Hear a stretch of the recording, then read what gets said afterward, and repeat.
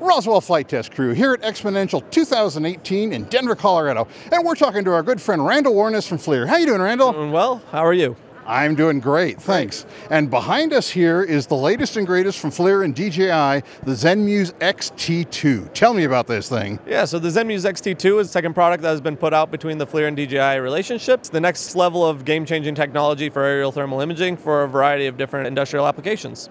And how's the relationship with DJI working out? Right, so we basically put our engineers side by side to work out using feedback from our end users to create the next generation of products. And in this case, we're using DJI's really well thought out airframes and gimbal technology and adding our 40 years of experience in thermal. So what are the unique features that you get with the XT2? Right, so the XT2 is an EOIR camera. So you have an RGB camera, 12 megapixel 4K camera with a high resolution thermal imaging camera on board. It does have MSX that you may have seen in other products from FLIR, but it also has a bunch of different software features that have never been seen before. What are those? So we have something called Quick Track, Temp Check, Temp Alarm, and Heat Track. And how long did it take you to memorize those? A few minutes, but it's a tongue twister, but they're all really useful in different industrial applications. So what does each of them do? So if we look at Quick Track is basically like what you'd come to expect with the Mavic or the Phantom follow me modes, where you basically tap on the subject within the image and it'll be able to follow it as it moves around. So you don't need to be doing that manual adjustment of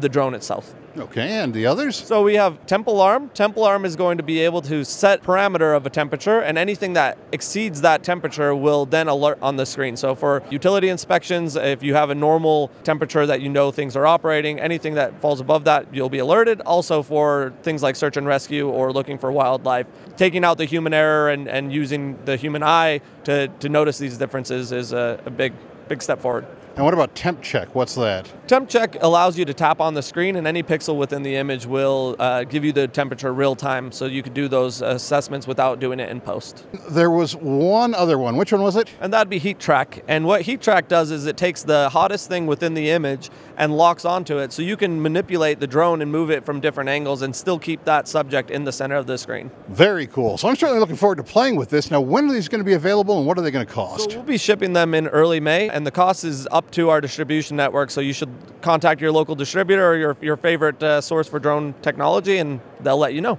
All right, outstanding. Well, Randall, thanks so much. No problem. Thank you for having me on board.